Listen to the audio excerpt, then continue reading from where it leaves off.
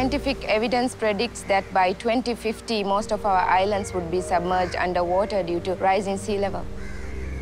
What we're seeing in the islands is extreme coastal erosion, heavy rains, flooding. So this is having a huge impact on livelihood of the communities that are the most vulnerable.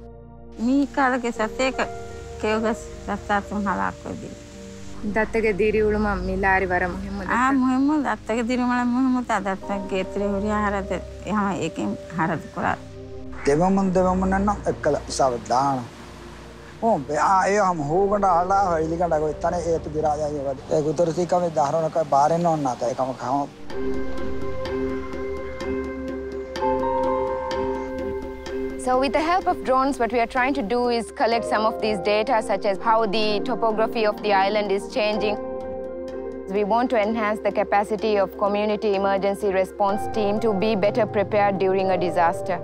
For me, what's most striking is the topography of the island over here. This is usually the side where the island would experience surges during the monsoon.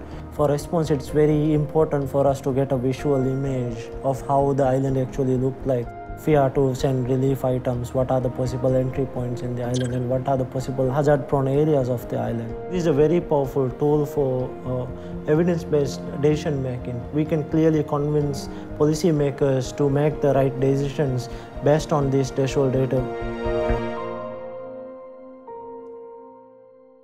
I've been very impressed with the abilities and the capacities of the Phantom 4.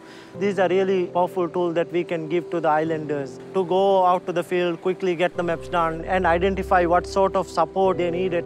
Drones will obviously not solve the issue of climate change, but it can be that small, useful technology that can help bridge the communities with disaster response missions.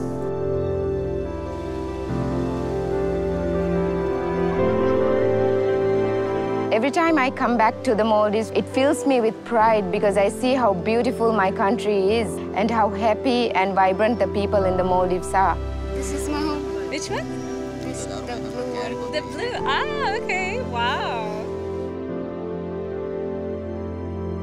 It reminds me how important it is to act fast to save this beautiful island nation and to pass it on to the next generations.